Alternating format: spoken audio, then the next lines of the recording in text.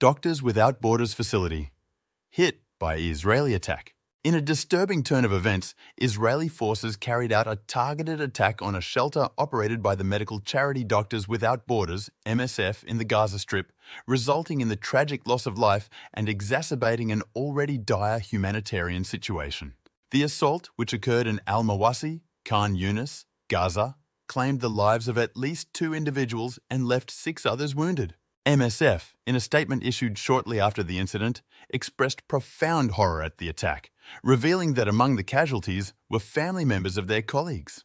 The organization condemned the violence, emphasizing the need for the protection of medical facilities and personnel in conflict zones. The brunt of the suffering has been borne by the people of Gaza, as evidenced by the massacre of nearly 30,000 civilians, mostly children and women, and about 70,000 individuals have been injured, highlighting the extensive human cost of the ongoing hostilities. The humanitarian crisis in Gaza has reached alarming proportions, with a staggering 85% of the population displaced and all residents facing acute food insecurity. Hundreds of thousands of people are living without adequate shelter, and the flow of humanitarian aid into the territory has been severely impeded, with less than half of the usual aid trucks entering Gaza.